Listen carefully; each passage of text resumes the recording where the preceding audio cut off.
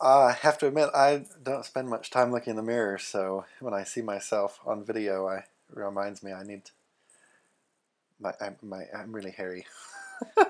So the next time you see me, I might have shorter hair. Anyway, so this is episode two. I thought today I'd talk about my childhood and about. When I was a child, a young child, I didn't really think that I was gay.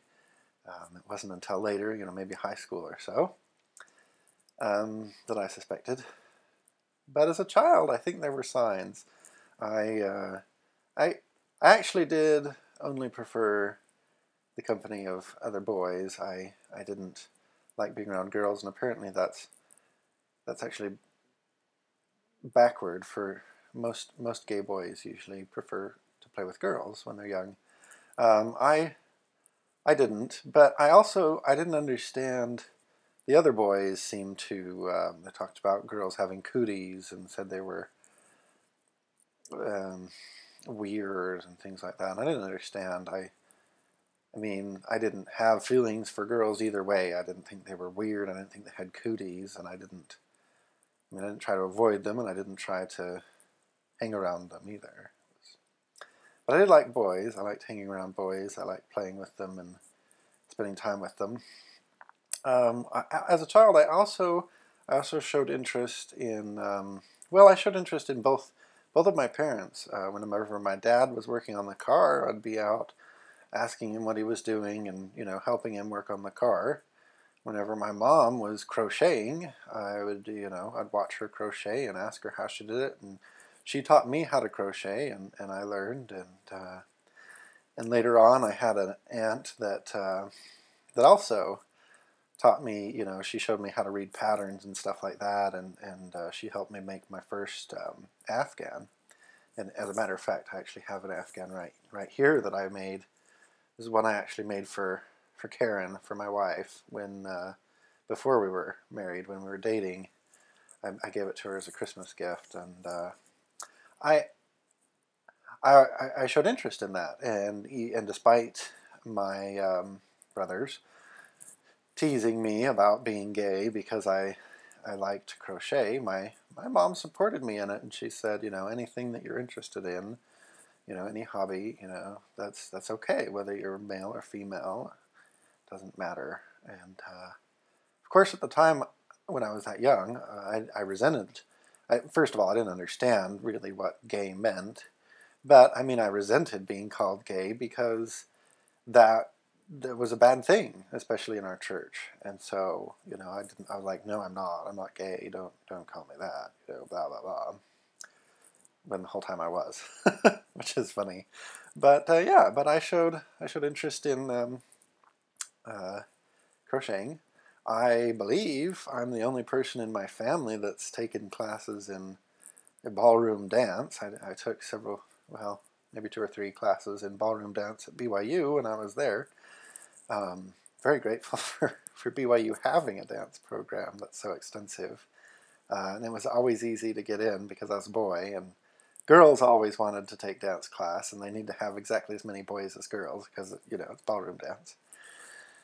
Anyway, um, so yeah, I showed interest in things that were probably out of character for a boy to be interested in, but never really thought of that as an indication that I was gay.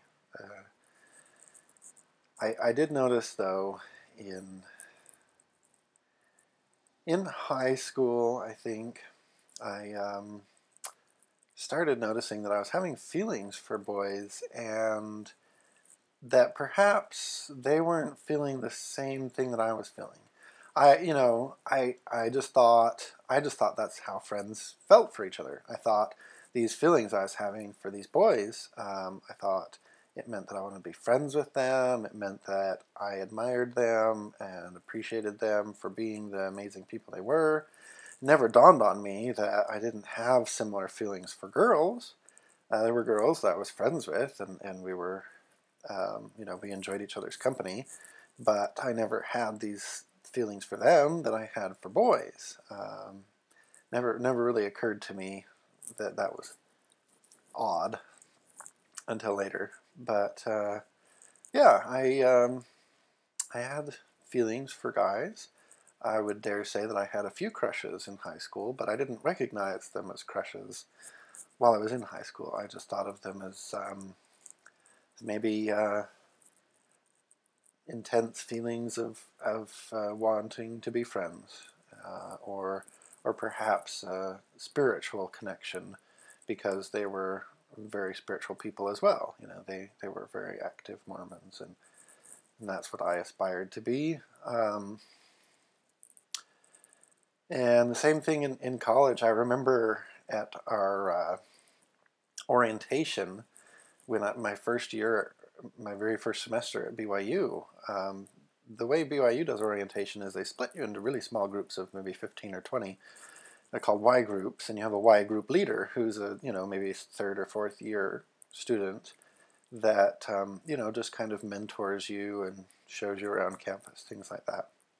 And I just remembered, my Y group leader he was cute, and I just remember looking at him and thinking, oh, he's so spiritual. I want to be just like him. He's such a wonderful guy, and of course never really acknowledging the fact that that was a crush. I I mean, I look back now and it was so obvious.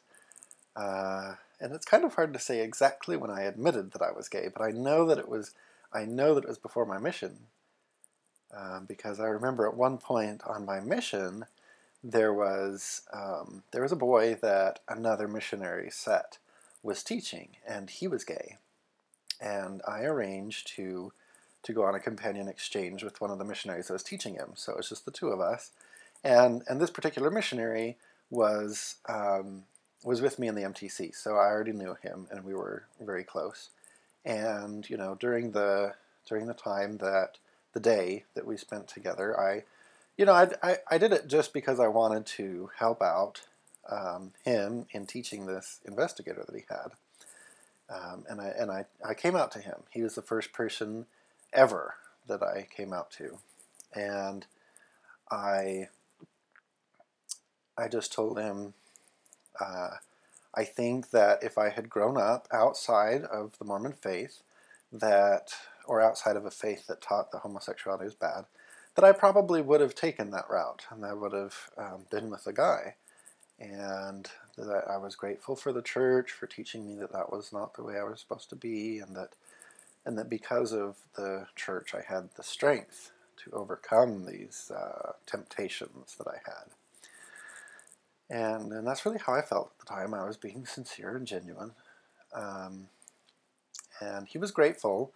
He was grateful for the help. I don't know if it helped him teach that investigator or not. I don't believe that person ever ended up joining the church. But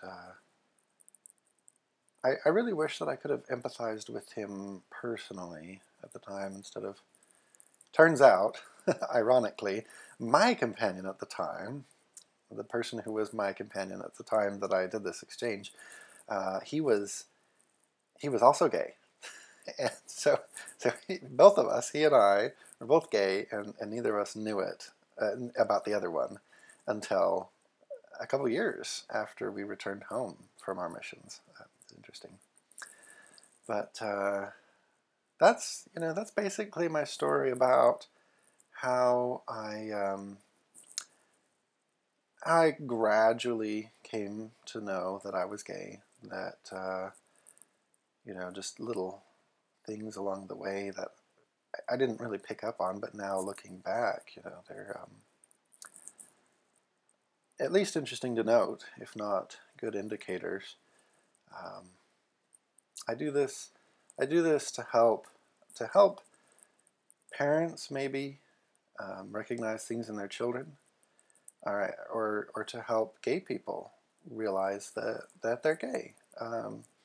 Maybe you can look at yourself, look at your feelings, try to understand yourself a little bit better, and know what some of these things mean.